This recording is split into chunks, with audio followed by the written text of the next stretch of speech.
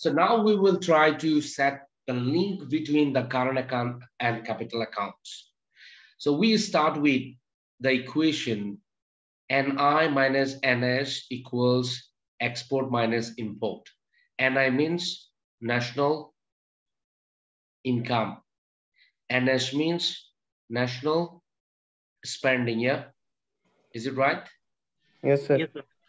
So the difference between national income and national spending is equal to the difference between export and import. That's true. Export means earnings, inflows, and import means spending. So we can say, so the difference between export and import is our current account balance. Already we have explained this, yes? Current account balance means what? The difference between export and Import. import. Now we can combine our equation number 5.3 earlier and 5.4. So if you combine these two, then we have equation number 5.5. What we have, S minus I equals the difference between exports and imports. So S minus I. So S means what? Savings. Can you remember? S means what? Savings. Savings. So if you deduct your investment from savings and still you have surplus, that is our net foreign investment. Am I right? If you have investment from savings and the rest is your net foreign investment, we can also say net foreign investment is the balance of export and import. So how can we present this? If your current account is in surplus, current account is in surplus means your export is more than import. The nation must be a net exporter of capital. So net exporter of capital.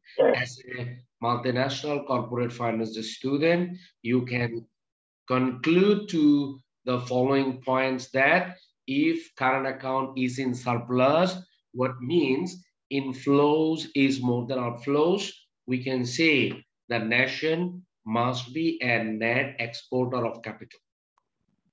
If current account is a deficit, means outflows is more than inflows, the nation is a major capital importer.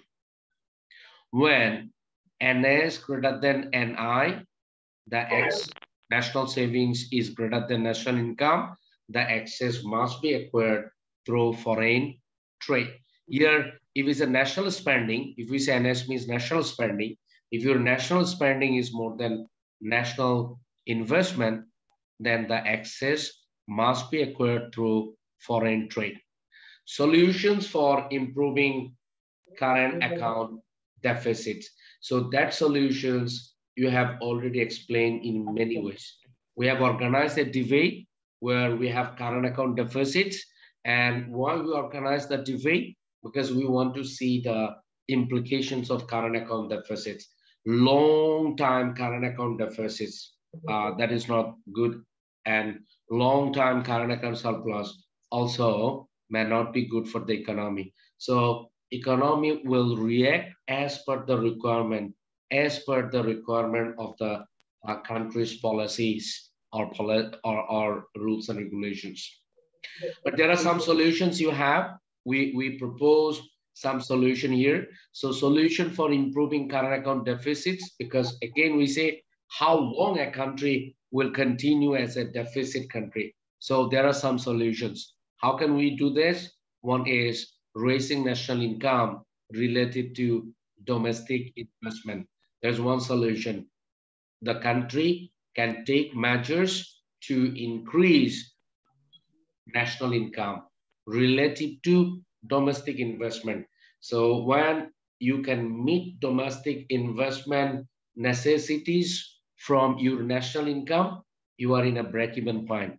And if after meeting, if you have more national income, then you will have a surplus.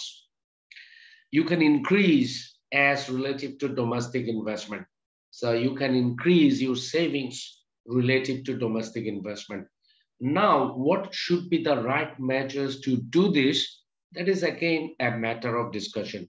So you can spend more time on this to find out critical solutions of how we can do this.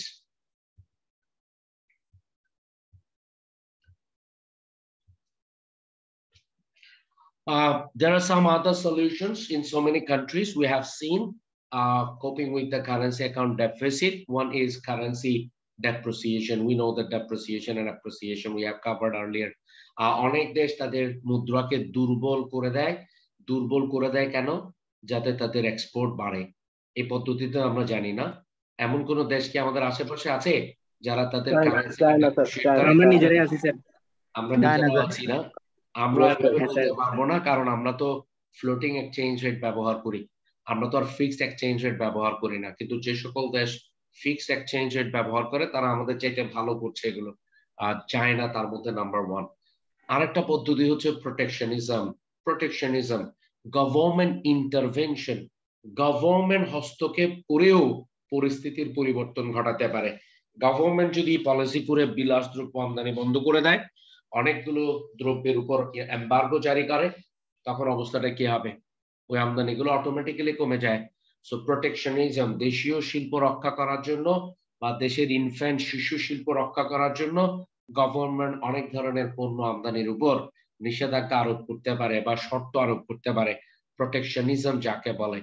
এর মাধ্যমেও আমরা চাইলে সমাধানে পৌঁছাতে পারি, current account deficit কমাতে পারি।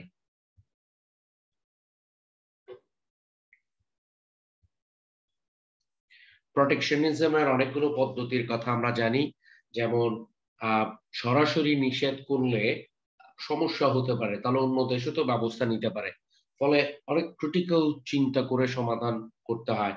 যেমন অনেক সময় ট্যারিফ আরোপ করা যেতে পারে, শুল্ক আরোপ করা যেতে পারে, কোটা প্রথা সৃষ্টি করা যেতে পারে।